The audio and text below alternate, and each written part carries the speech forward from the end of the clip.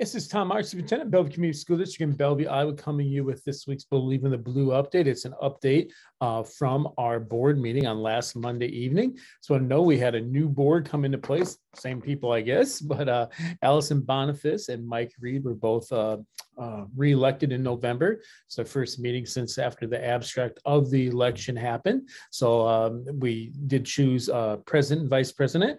The current members or prior to the meeting also were voted in as the current president and vice president. So president will still remain as Mike Reed for the Bellevue Community School District Board of Education, and the vice president is Janet Sieverding that way. So I'll let you know a little bit about things that way, how the process works. We're keeping the same meeting nights. It's the second Monday of the month at 6:30 in most cases. If there's a change, that will be noticed, that will be noted on the notes or the future agendas for the upcoming meetings. Consent agenda, we had some open enrollments coming in. We did approve a resignation for assistant softball and also for middle school volleyball. So those positions will be open. Then we hired a Jackie Flickinger as an elementary associate, and also Dave Wright filled in for 8th grade girls basketball coach, but a late start to that season. But then he filled in for that. In the common curriculum, what we talked about was the CAFS program. That's an after-school program. Anyone in Bellevue at the elementary has probably received some information on that in the past. Mrs. Harting Schrader shared a presentation about that, talking about a variety of different things, but from bowling to fall harvest fun, reading, some activities with a ball and having a ball, STEM and STEAM, environmental exploration, some cheerleading, crafts, Lego, and then the city library, martial arts. There's many more things, but those are just a few things that way. We also approved some early graduates, graduating at the semester, Laurel Birch, Adam Ginty, Nick Lang, and James Carr. That is if they complete all their requirements and everything. Also approved some special education contracts for students from our district going to another district, but more so from other district coming into the Bellevue district with Andrew Makokata in Dubuque.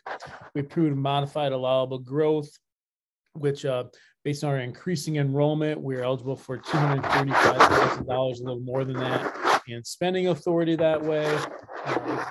Based on our enrollment increase, we had an increase of over 30 students in enrollment.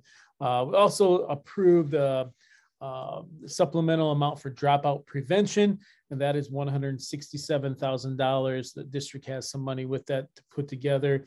That goes for some teachers' salaries for at-risk students and some services that we provide for students who are potentially in danger of dropping out. Also approved funds for Marquette Catholic that way through the FACS Educational Solutions. That is for reading support. That is federal money going to the local private school in a little bit over $7,000. Also, I talked a little bit about facilities update, where we're at looking at sections for next year. We're 3 sections currently in grades K through 3. What does that mean for grade 4? Had some discussions that way. We're also waiting on some information on some upcoming testing in January, so that will help us make a decision there. Right now, our kindergarten numbers look like they're going to be somewhere just on historically looking at the number we have in TK and the number we have in 4-year-old preschool. With the historically, the number looks like it's going to be somewhere between 43 and 51, which is a pretty wide range, but that's where we're at. First grade looks like it'll be 64, second grade 59, third grade 55, fourth grade next year 53, and fifth grade 42. Talking about what do we need to do in regard to 3 sections for 4th grade, and that conversation is ongoing, as I said. And just looking at space, and if that is 3 sections, then what do we do for space? What's going to be best for our kids overall? And so we're really looking at that. Also have an assessment being done of the elementary building. It's completed that way, just making up or creating the final report based on information that the company gathered. That will be presented at a work session in later January as well. Let's talk about board policy updates. Those are in the comment highlights that way, but just looking at different policy updates from assistance animals to organization of the board of directors, closed sessions, exempt meetings. These are all state rules that we have to follow that way. There's an explanation to them on the website under comment highlights. You'll see that there, and just go to that. That will have it on the district website. And then under my page, you'll see that. Employee complaints and student complaints and grievances. Then I also shared a comment reading and reflection, and on that it was titled "A New Poll Shows How Pandemic Stress." Excuse me.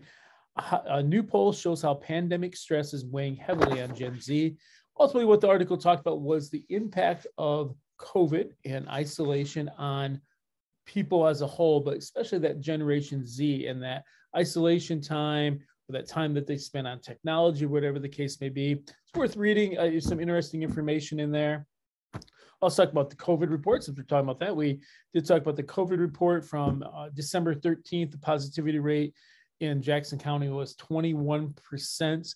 Hospitalizations had also went up from the week before. Also has something from the week before that as well. Talk about legislative update, looking at the aspect of where's money going in the next legislative session, how much money can education expect that way, and how much is needed.